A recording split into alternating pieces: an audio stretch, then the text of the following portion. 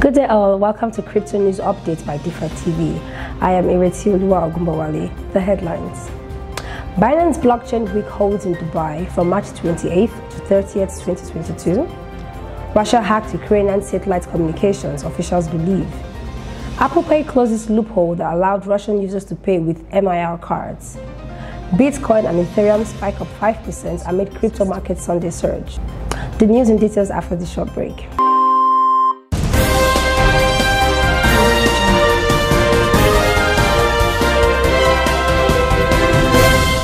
Welcome back. The news in full. Binance Blockchain Week holds in Dubai from March 28 to 30th, 2022.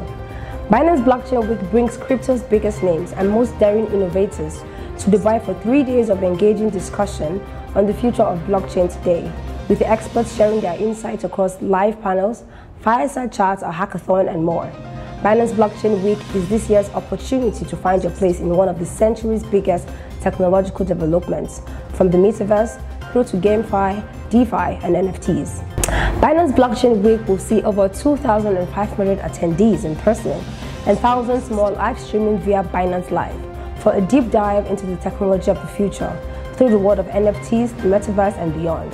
Binance Blockchain Week is an opportunity to learn more about the key innovation themes of tomorrow and take stock of the current state of affairs. Russia hacked Ukrainian satellite communications, officials believe. Russia is believed to have hacked U.S. satellite communications provider Viasat on the day of its invasion of Ukraine. Western intelligence agencies have been investigating the incident, and while they have not yet made a public accusation, they believe Russia was behind it. It appears to be the most significant cyber attack linked to the conflict so far, affecting military as well as government communications. Overall, though, Western officials say Ukraine has proved more resilient to cyber attacks than many had expected. Western intelligence agencies are investigating the hacking of Viasat, which provides communications through a network of satellites. It appears to have been hit by a sophisticated cyber attack that wiped devices on the day the invasion began. It also affected other countries in Europe, although not the UK. Apple Pay closes loophole that allowed Russian users to pay with MIR cards. Apple Pay will no longer support Russian card payment system MIR, closing a loophole that let Russians continue to use the service amid economic sanctions put on the country, according to a report from Reuters. Apple has informed NSPK, Russia's national payment card system, that it is suspending support of MIR cards in the payment service Apple Pay. A translated announcement on MIR's site reads, "Since March 24, uploading new MIR cards to the service has been unavailable." The company also notes any MIR cards previously added to Apple Pay will stop working over the next few days. Bitcoin and Ethereum spike up 5% amid crypto market Sunday surge. After a stable first quarter, the entire cryptocurrency market appears to be picking back up for the moment. The price of Bitcoin and Ethereum spiked on Sunday and pushed through recent price resistance as the entire crypto market pumps higher.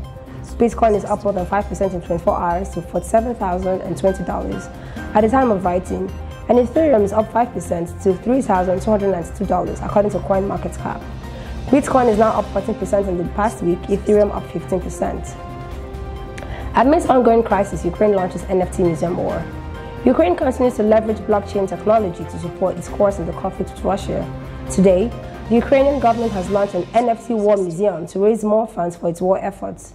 Mikhailo Fedorov, Ukraine's Minister for Digital Transformation, asserted that the initiative is intended to keep the memory of the war and celebrate Ukrainian identity.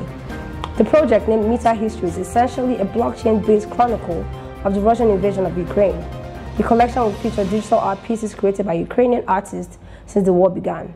Each art piece will also carry stories from trusted news sources. Uber granted 30-month license to continue operating in London. Uber has secured a 30-month or 2.5-year license to keep its ride-sharing services up and running in London.